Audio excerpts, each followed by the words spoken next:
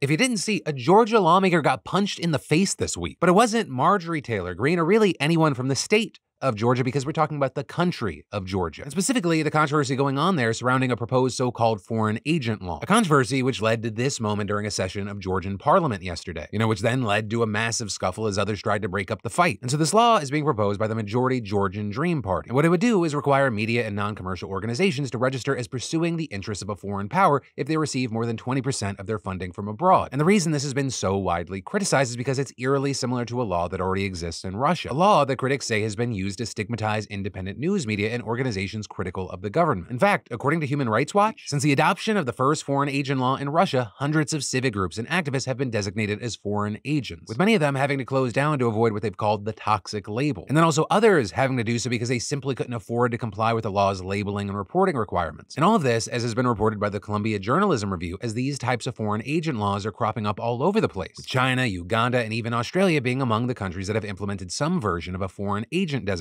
But Georgia is understandably a bit more sensitive to Russian influence. Way before Russia invaded Ukraine, it invaded Georgia, where it still occupies territory today, with many having argued that the weak international response to that invasion was a green light for Putin to just sort of do whatever the hell he wants. And that's why, despite having a government that is often seen as being friendly to Putin, just 2% of the Georgian population says they're pro-Russian, with nearly 80% saying they support European integration. And in fact, one of the main reasons many Georgians are opposed to this law is that it could make it harder for the country to join the EU. And to that point, EU Foreign Policy Chief Joseph Borrell has said the law is not in line with EU core norms and values, and that if implemented, it would negatively impact Georgia's progress on its EU path. And so with all that, many Georgians are doing everything they can to keep that from happening. And notably, they have succeeded in the past. Because see, this is actually the second time there's been an attempt to pass this foreign agent law in Georgia, with mass protests forcing the government to take it off the table the last time that it came up. And so now we're seeing the same thing, with thousands protesting in the street every night this week. And this is reportedly they are facing a brutal police response. And this also, as supporters of the law in Parliament seem even more determined this time to force the law through. And in fact, despite the backlash in Georgia and in the EU, they've just passed the law in its first reading. And there's really nothing stopping them from seeing it all the way through. Even though Georgia's president, which is largely a ceremonial role anyways, has said that she would veto the law if it passed Parliament, her term ends this year, and the Georgian Dream Party now actually has enough votes to override the veto anyway. And on top of that, they've successfully changed the constitution and passed other laws to boost their chances in the upcoming election. So really, it's these protests that are the only potential obstacle now. But for now, all of this is still playing out. We have our eyes on it, and we're going to have to wait to see what happens.